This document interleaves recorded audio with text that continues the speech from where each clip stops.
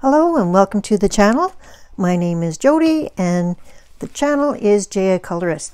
Today I'm going to be doing my first ever kind of color and chat. So I'm hoping that this goes well.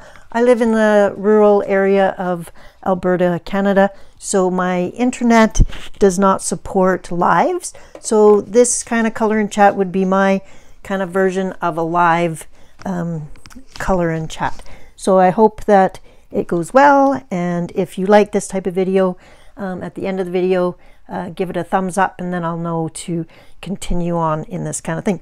So I'm working currently in Rita Bermans microscope or magnifying glass under the sea, and I'm working on a buddy page, actually a buddy color page, and I'm working on a double page spread that I am buddy coloring with kaleidoscopic Laura from the UK. So I'm going to be working on this page whilst I do my chatting, and I've based the page already, so I did not treat this paper this time. So I'm kind of testing out this paper without treating it with any kind of gesso or Daniel Smith watercolor ground. So this is just plain paper, and I have already used some ink tints on it. I used sea blue, teal green, and deep indigo on this both sides of the page, and I'm just using a Kuretake watercolor brush. It's my favorite watercolor brush. It is very small bristles, and it allows me to kind of control the amount of water on my page. So that's what I've done to the page already, and now I'm coming in. I kind of wanted to deepen up the colors a little bit, but I didn't want to keep using the ink tints. I just felt like using crayons, so I'm now bringing in some Neo Color too, and currently I'm using the Prussian blue, and I've just kind of added it to this area right here so far, and I'm just deepening up the colors. So I have the 40 set, I believe, of the Neo Color 2s.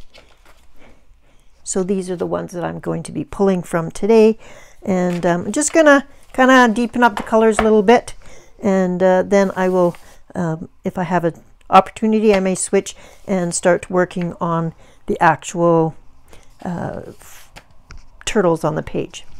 So that's my plan for today, and because I don't really have anything to chat about, I thought what I would do is I've got this table topics questions to start great conversations, and it comes in this cube, and I haven't really ever used it, but I looked at a couple of the questions and they looked pretty interesting. They look like something that I wouldn't mind answering, and I wouldn't mind hearing other people's answers. So I thought I would pick a few cards from this table topics, and it's the dinner party version. I guess they have some other editions. They've got family, girls night out, gourmet, 60s, 70s, 80s, and then some other ones. So that is the plan for today. If that sounds like something you'd be interested in, then grab a cup of coffee or a cup of tea, and let's color and chat. Okay, so I'm going to select my first question, and this is what the cards look like. And okay, so the first question is, what's the most interesting museum you've ever visited? Let's see. I'm not sure that it actually would be considered a full museum, but it was one that kind of was very interesting to me, and that was in Las Vegas. They had a Titanic exhibit that was there for a number of years, and it had a bunch of artifacts from the Titanic, and you could go and walk through. Basically, they recreated cabins and stuff. Now, I have never seen Titanic the movie or anything like that, so it was still all quite new and interesting to me. So I would say that that's probably the most interesting. I can't, because I'm on oxygen, I can't really travel that far. So I haven't been to, London or any of those further off places to see many exotic museums. Before oxygen, I have been to Australia and a few places in the United States. But yeah, I would say that the exhibit or the traveling museum about the Titanic was, and I went and saw that with my girlfriend when we were in Las Vegas for a girls' weekend. So yeah.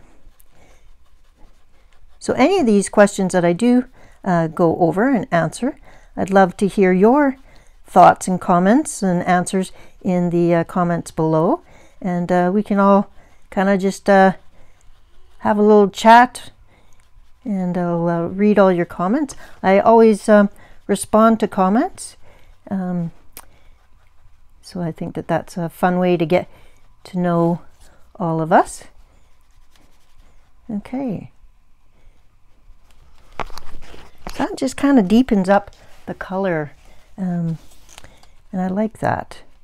I find the Neo Color 2s move a little bit more, and now that the Inktense is fully dry, it shouldn't be moving on the page. Okay, let's go to question number 2. And what's the best speech you've ever heard? I've heard quite a few speeches in my time. I actually have been selling Scentsy, which is a fragrance company based out of the States. And I've actually been selling Scentsy for 11 years. So I've gone to a number of their conventions, or we call them family reunions. And I've had the opportunity to hear some pretty spectacular speakers at the conventions. So I guess that's where I would kind of draw my speech hearing experiences from, because I heard these people live. And I think there's 2.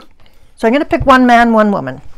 And they're both obviously like inspirational speeches, because those resonate the most to me. And I think kind of those are the ones that stick out to people. At least that's in my experience. Those are the ones that I remember the longest.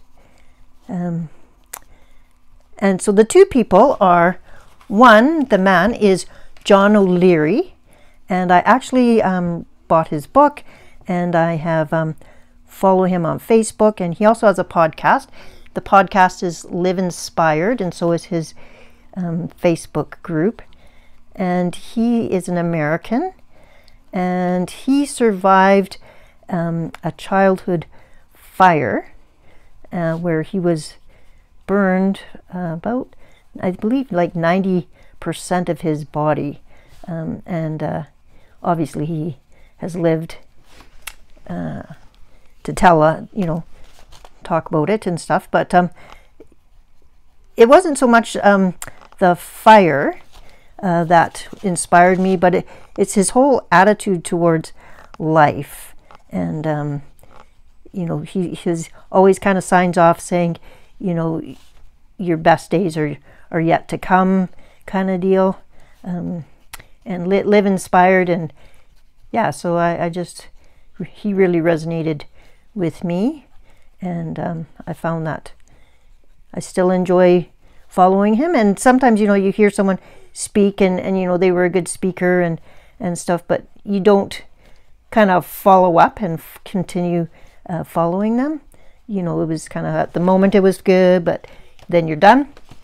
But I still actually like to hear, and he brings on other people on his podcast and stuff, so it's quite good. The other person that I saw, again through Scentsy, having her speak, and I now follow her on Instagram, is Amy Purdy. So she is a double amputee, and she is an Olympian in the sport of snowboarding. And snowboarding, obviously, you need both your legs. And she actually snowboards on 2 prosthetics. And she also swims, and she's just, it's amazing. And she's a very, very positive person as well. And her story is quite inspiring. So those, I guess, would be my 2 people that speeches I've best I've ever heard. So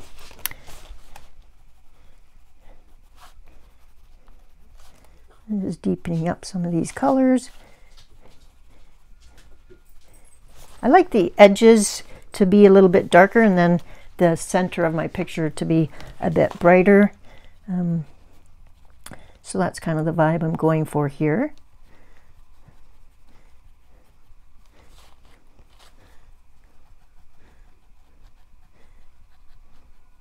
And I am kind of scrubbing the paper a little bit with just minimal water. So I'm really testing this paper, which probably is not a great idea since I have not treated it. So this is kind of a test for myself too, because I normally would treat the paper, but I was feeling a little bit lazy, and I just wanted to get started on this page the other day, because it is a double page spread, so that is going to take quite a bit. So I'm going to leave, the edges are a little bit damp now, so I don't want to add too much more water. So I'm going to skip doing this blue area right here, and I am going to come in and just smooth out a little bit around the turtle itself. And I'm going to go back to my Neo colors, and I think jade green kind of goes the best with that. So that's this color. I really enjoy using crayons. I don't know, and I mean, you don't even have to activate these. I do have Neo Color 1 as well, and I think that I might try doing a background just in Neo Color 1s at some point. I'm just kind of giving the little turtle a little bit of halo around him. Not sure why, but I just think it would look cool.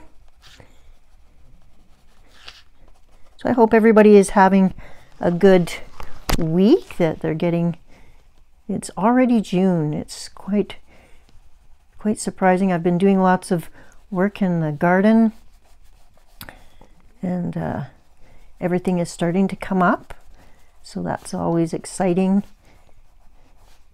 In fact, I've got potatoes coming up. Obviously, I didn't do a very good job of harvesting last year because I did not plant potatoes in the spots where they are currently coming up. So I've got potatoes popping up in my pumpkin patch and my squash area.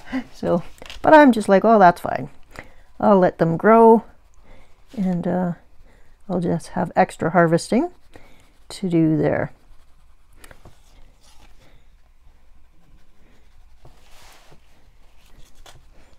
Okay. Let's go and pick another card. Okay. Okay. What's changed most in your lifetime? Oh, there's so many changes that have happened in my lifetime. I am 57 years old. But I think what comes to mind the quickest is the telephone. When I grew up, so I had friends that still lived on a farm, so they had like a party line phone where basically you pick the phone up, and if there was somebody already on the phone, so you would have a party line would be you're in a rural area and there's only so many phone lines in the area, so you could have like 3 or 4 families sharing one phone line. So you would pick your phone up and there would already be somebody talking on the phone, and it wasn't anybody in your household, so it could be a neighbor down the road. So that was always kind of interesting to me, the whole party line phone. And then whilst I was growing up, we had, I'm now pulling out turquoise, we had a wall phone. So, I mean, phones used to be actually connected to the wall. So, I mean, you never lost your phone that way, which was a plus. But yeah, and we had one phone for 8 people who lived in the house. One phone, people. Imagine that. And then now, of course, everybody has a smartphone or a phone that basically is also a mini computer. So I can't imagine.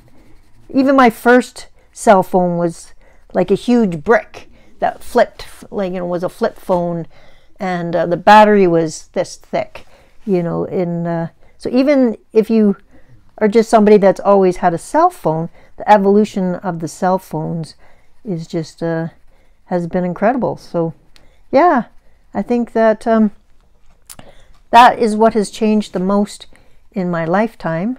I mean, obviously we've had computers and everything else, but I think that the changes in the way we communicate and our cell phones and all of that has been the biggest change. Just blending in now, this area. So I'm going to work a little bit more on the background, and then I'm going to, like I mentioned, start on the actual turtle. And I think that I might pull out some polychromos for the turtle area. I also have Pitt Artist pens, and those work really well if you have treated the paper already, because they are water-soluble ink as well. They're an India ink, so they don't soak through the paper typically. If you do a bunch of layers, they certainly can. But oh, and my dog Annie is snoring, so hopefully that's not too distracting. Okay, I'll work a little bit more on this, and then I'll pull out another card, and we'll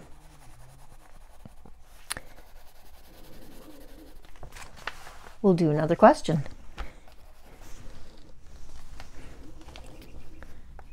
Okay, I'm just gonna go ahead and activate this whole area. This whole area.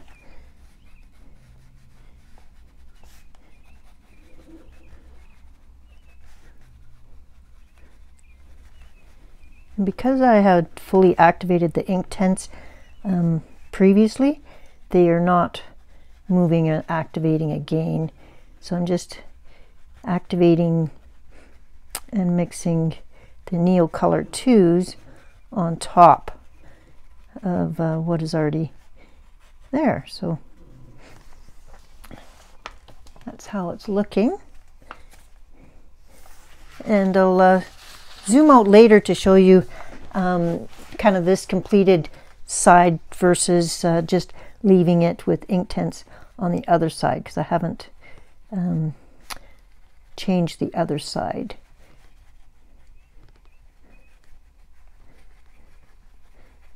Okay,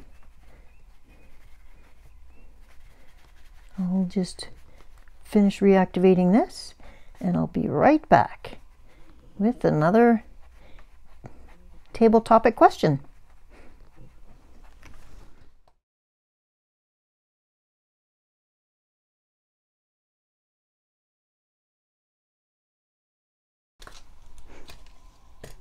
Okay, I've zoomed out a little bit. I've totally activated this side. So this side has at least 3 layers of pigment on it. So probably 1.5 of the Derwent Inktense, and then a follow-up. So then I let that dry for 24 hours, and then I've used some Neocolor 2s on top. And that's on this side of the page only. On this side of the page, we have just the Inktense. And so I think that the Neocolor 2s just adds a bit more vibrancy.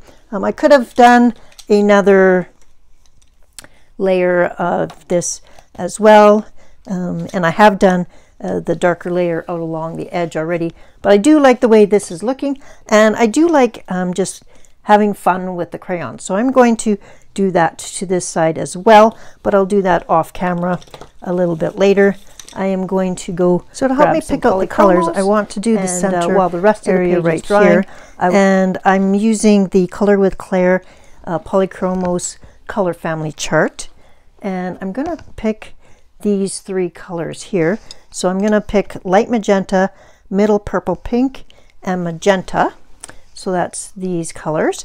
And I'm going to do those heart-like picture or center of the turtle while the rest of the page is drying. And I'm going to put a piece of wax paper, or it's actually parchment paper, down to so I'm not smudging the drying ink with my hand. So I'm going to do a light overall, and I'll bring you back down. So I'll zoom you in just a moment.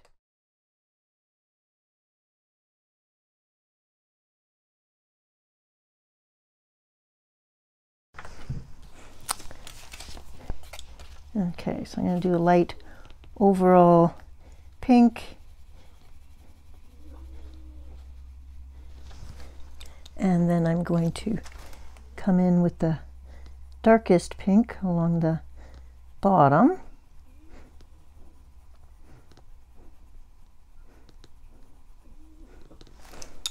And then the middle pink again from the bottom, and then come up.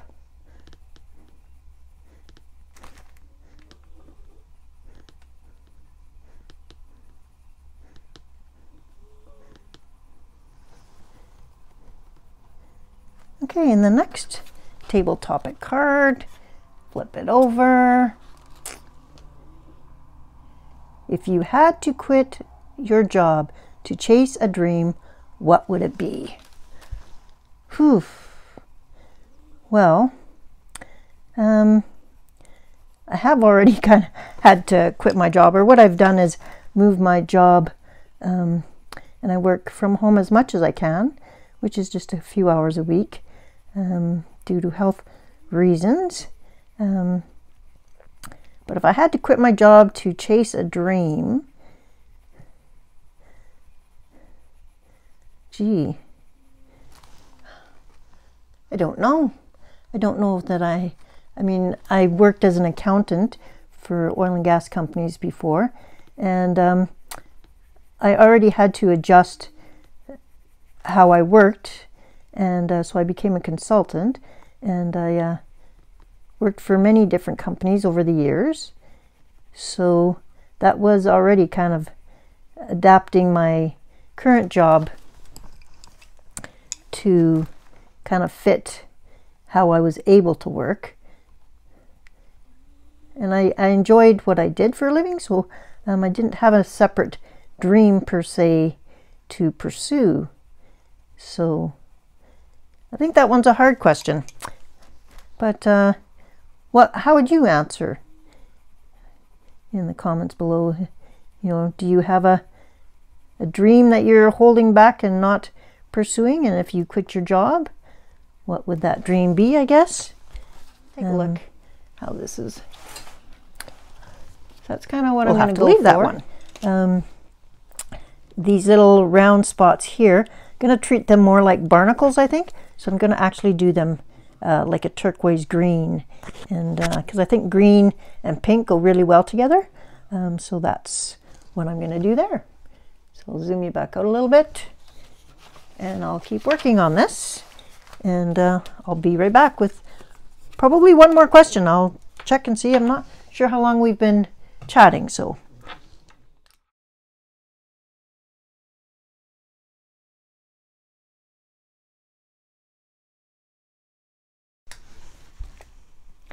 I've decided, since I still had the Inktense out, that I was going to use teal green. I have the 24 set of Inktense, so not a super huge set. But since I already had it out, I thought I'd use that, then can activate it.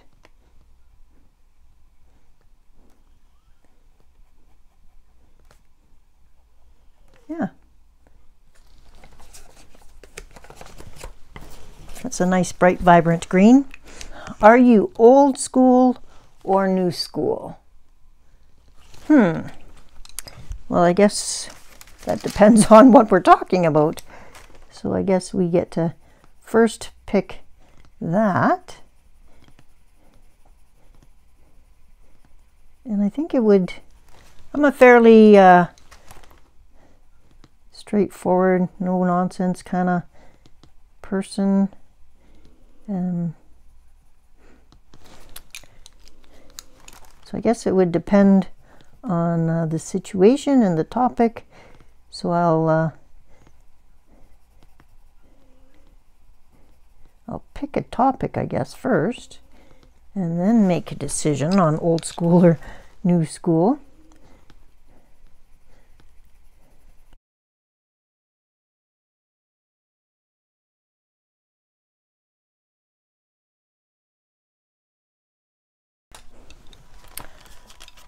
Okay, so the question was, are you old school or new school?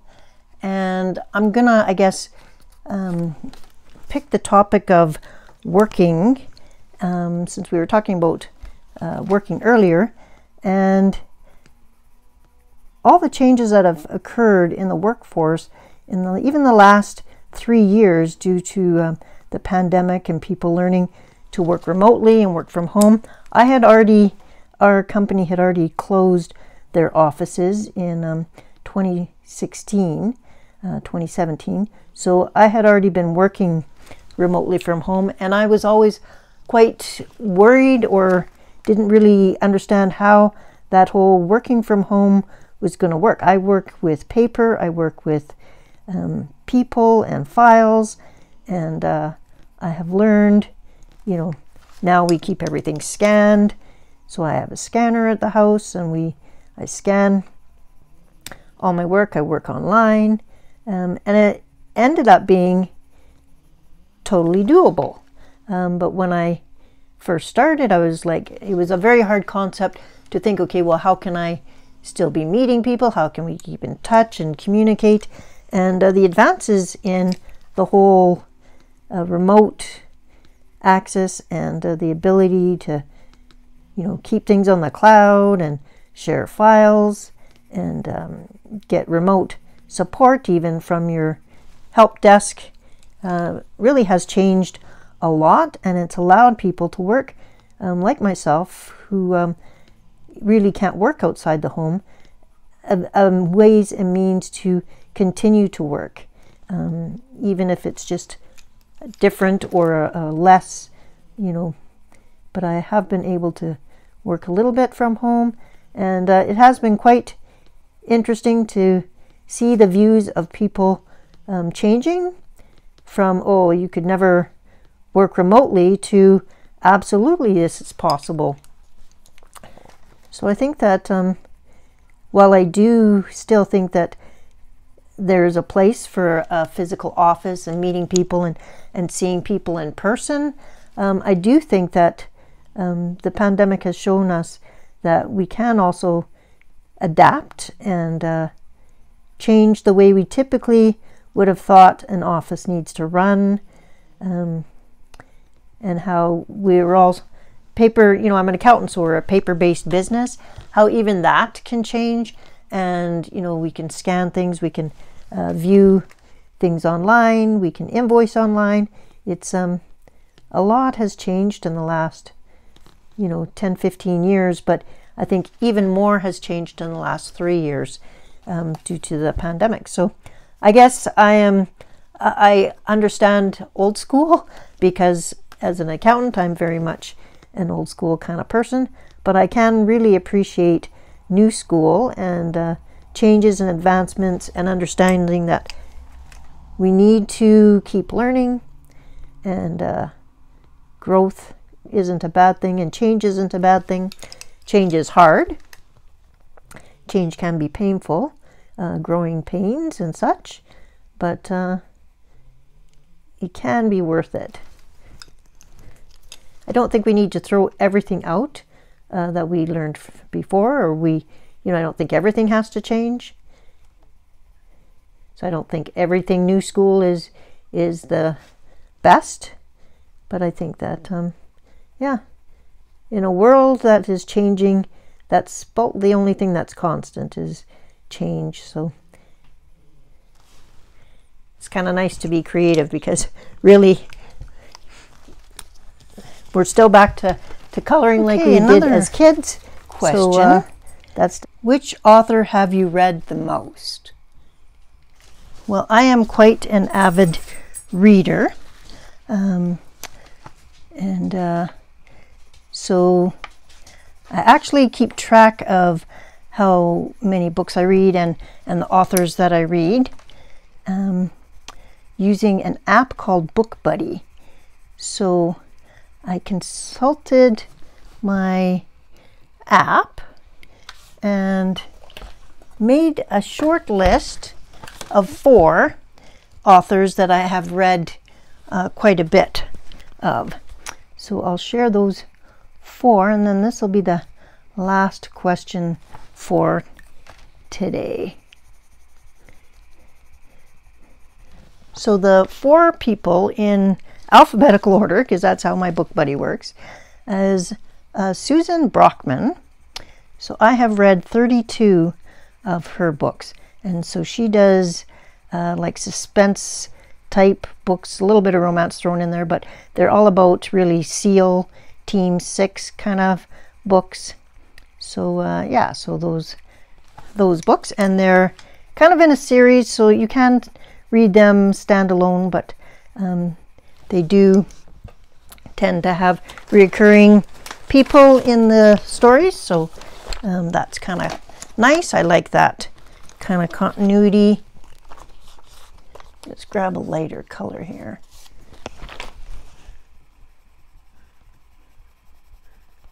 Yeah.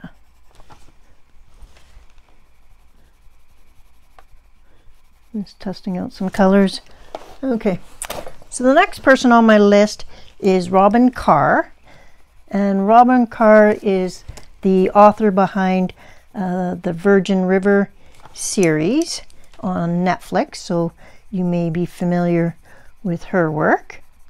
And I have read 45 of her books. So besides the Virgin River type series books, she does have a few other series, and they kind of, most of them based around a small town where you get to know the characters and you follow them through their journeys and struggles and stuff. So there's that. So that's Robyn Carr, and it's Carr spelled C-A-R-R. So if you're looking up to find a good read. And the next person, so I've read 45 of her books, so quite a few. It's amazing that somebody could actually write that many books. So that's kind of interesting. Okay, I think I'm going to take a break from the green and go back to the pink. The other person is Janet Evanovich, and I have read 33 of her books.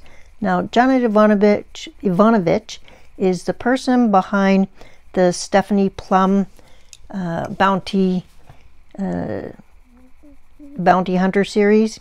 So, and she uses the same characters in all her books, so you get to know the characters. I actually listen to those on audiobook more than read them, so I listen to audiobooks, and she's very funny. the situations that Stephanie Plum gets into are quite hilarious. And yeah, so that one is definitely not a romance one. It's kind of, I mean, there's a little bit of romance in a couple of the characters, but it's mainly comedy, lighthearted. And the winner is the one that I've read the most of. I've read 51 of her books since I've started keeping track anyways, 51. And that is Stephanie Laurens. And Stephanie Laurens writes historical romance novels from like the 1718, early 1900s, mostly the 1800s. And she follows a family that is one of her largest series is a family called the Sinsters. And so there's many books on that. And again, you get to know the characters and you kind of follow them. And that one is a romance, a little bit of like it's a historical romance. So, but yeah, 51 books. I couldn't believe it actually when I looked it up. So I'd love to hear who you maybe your most read author, and if you've read any of the authors that I mentioned, the Suzanne Brockmann, Robyn Carr, Janet Evanovich, or Stephanie Laurens. So as you can tell, I kind of read a bunch of different genres. I don't read any true crime type books. I'm not into that. But I do enjoy some light-hearted books and also a nice romance. I don't really have a lot of TV here, so I do more reading and listening to book tapes. While I color, I do audio books. So yeah. And I think we'll leave it there. I think that this is coming along. I do like the Inktense turquoise. That is very bright and stuff. Not sure I like these colors that I'm doing right there, so I'm gonna try a couple of other things. I had selected these two. I might switch to do these ones instead. So I may lighten that up with an eraser and then re-go over it. But that's where I'm going to leave you off today. Thank you very much for joining me on my first color and chat. Let me know in the comments below if you like this type of video, if you find it interesting, if you'd like to answer the questions that I have answered in the video. Feel free to drop a comment below. And until next time, I hope you have a wonderful, colorful, and creative week. And I'll see you next week. Bye-bye.